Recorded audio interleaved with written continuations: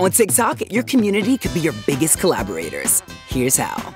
Meet Josh and Matt. Hey guys! They shared their pop art and home decor on TikTok, and their small business is thriving. We create the components and you put it together to decide the final look. That's awesome! How do you guys engage on TikTok? Our #1 form of collaboration on TikTok is interacting with our community in the comments. What about connecting through hashtags? When it comes to choosing hashtags for our videos, we try and go for ones that really encompass our niche. Like small business, interior design, and apartment decor. So your community is a part of your design process. One of our latest designs has been the glow-in-the-dark worms, and that was a community collaboration. Glow-in-the-dark?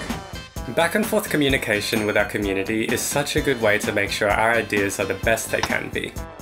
It sounds like your followers are a huge part of your success. The community support and encouragement really helped us launch Josh and Matt Design to where it is today. Lots of love, Josh and Matt. And that's how small business wins.